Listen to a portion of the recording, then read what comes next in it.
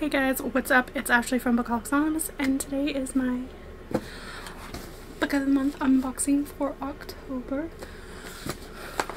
So I've been getting Book of the Month for almost about a year and a couple of months, I think now, and I absolutely love it. You can totally skip months and accumulate that way, which I have done the past couple of months, but I did find some books that I loved for October, so I got those, and it's just a great book subscription box. You get hardcovers for about $9.99 when usually they're like anywhere from 18 to 25, 30 bucks, and it's just great. And they pick 5 selections every month, ranging from thrillers, literary fiction, contemporary, historical fiction, anything, any kind of genre, you name it.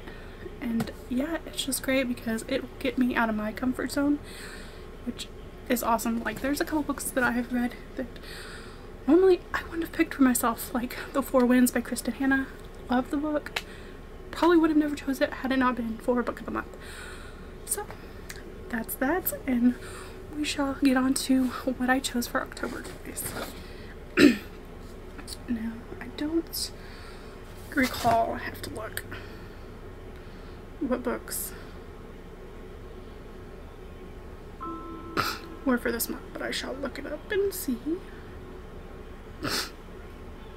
So the books for October were The Perishing by Natasha Dayon,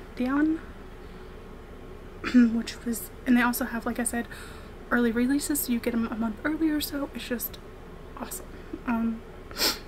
And that one, and then the next one was The Lincoln Highway by Moore Towles, The Ex-Hex by Erin Sterling, Harlem Shuffle by Colson Whitehead, Everything We Didn't Say by Nicole Bart. So those were the books for this month. I actually only chose one of those books, but they have a whole back list of books that you can choose from, which I always love to do because, hey. So, let's see what I got.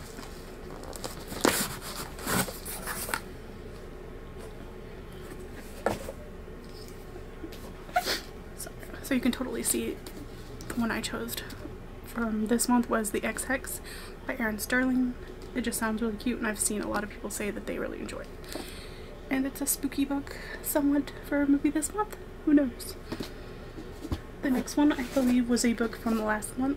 Yeah, September, which I've seen nothing but good things about. And with the way my romance reading and contemporary is going, I'm sure I will adore this book. And that was The Love Hypothesis by Ali Hazelwood.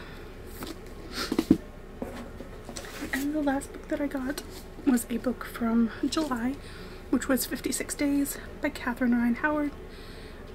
And this is a book set in like 2020, if I'm not mistaken. Yeah, it was kind of set in 2020 from last year. It shows the whole COVID thing and the pandemic and just the quarantine and stuff, and it's a thriller, and it just sounds like it would be good and somewhat relatable, so that's what I chose. And then, as always, they always give you a bookmark that says Book of the Month and always says something on the back, and then what happened. So that's fun. But yeah, those were my choices for this month, and I'm excited for each and every one of them.